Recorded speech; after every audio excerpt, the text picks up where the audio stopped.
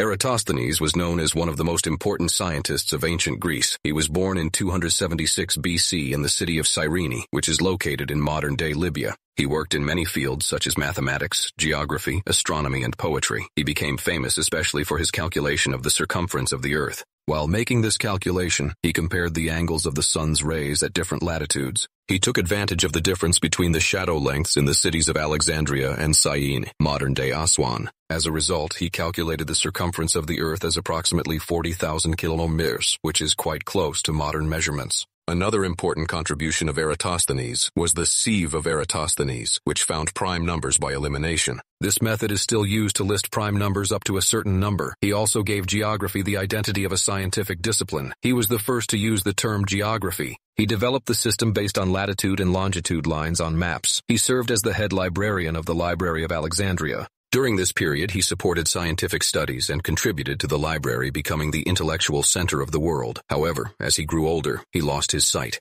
In 194 BC, at the age of 82, he deliberately starved himself to death. Eratosthenes' legacy has left a deep mark on the history of science. His studies on the shape and size of the Earth were referenced until the Middle Ages. Today, his innovative approaches in astronomy and mathematics are appreciated. His studies both transcended the boundaries of the ancient period and shed light on the foundations of modern science.